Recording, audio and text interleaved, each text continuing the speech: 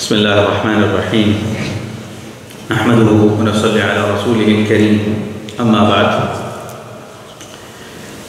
In Surah Maryam, Allah subhanahu wa ta'ala shares the story of Ibrahim alayhi salam and how he conveyed the message of Allah to his own father, which in itself has countless lessons for any child who wishes to present the message of sincerity, the message of truth, the message of what is right versus what is wrong to someone like a father or an uncle or a grandfather, someone who's older than you.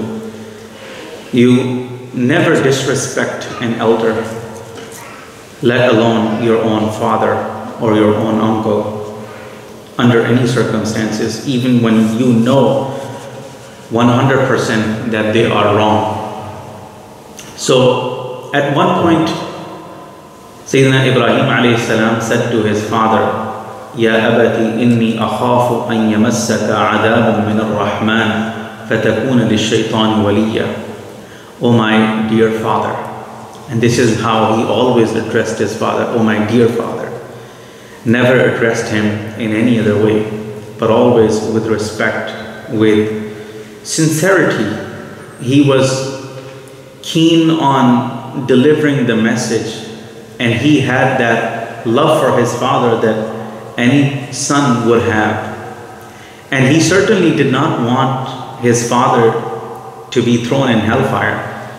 So he did everything within his own power to convey the message of Allah subhanahu wa ta'ala and to save his father from the error and from falsehood. And even after his death, Allah subhanahu wa ta'ala reminds us in Surah At-Tawbah, ما كان استغفار إبراهيم لأبيه إلا عن موعدة وعدها إياه فلما تبين له أنه عدو لله تبرأ منه.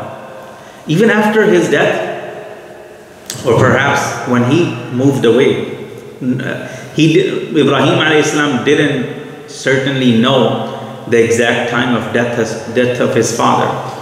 But when he moved away, when he migrated from Iraq and he went to Palestine, he went to Egypt, and all those journeys took place after that. So he continued to pray for his father, and he continued to ask Allah to forgive his father. So he would say, "Oh Allah, forgive my father." Literally the words are mentioned in Surah Ash-Shu'ara, وَاغْفِرْ لِأَبِي إِنَّهُ كَانَ مِنَ الضَّالِّينَ. Oh Allah, forgive my father because he was on the wrong path. He was on error. So at one point, Ibrahim alayhi salam says to his father, "O my beloved father, إِنِّي أَخَافُ أَن يَمَسَّكَ عَذَابٌ مِّنَ الرَّحْمَنِ." And I'm afraid that punishment from the most merciful, from Ar-Rahman, will touch you, will catch you.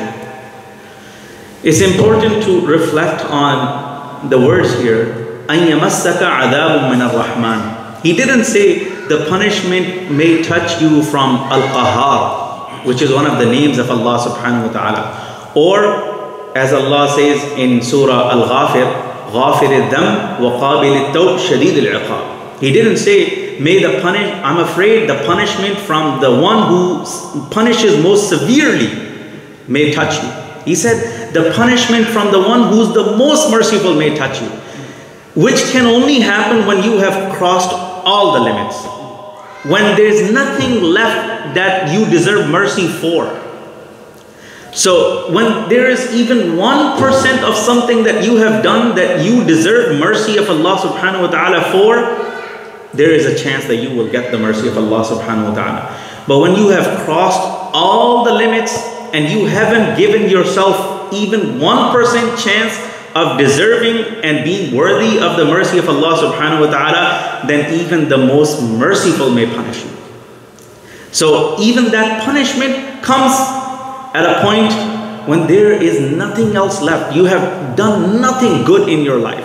That's exactly what Ibrahim alayhi salam was saying to his father, that you have reached a point that there is nothing that you have done good in your life, and there's nothing that you can present to Allah subhanahu wa ta'ala. Oh Allah, give me credit for that at least. Nothing he can present to Allah subhanahu wa ta'ala for which he can request a credit from Allah subhanahu wa ta'ala. So in that case, may the adhab of the most merciful may touch you as well. إني أخاف أن يمسك عذاب من الرحمن فتكون للشيطان وليا. And you will become an ally of shaitan, because the allies of shaitan are the ones who are worthy of the adhab of Allah subhanahu wa ta'ala. وآخر دعوانا الحمد لله.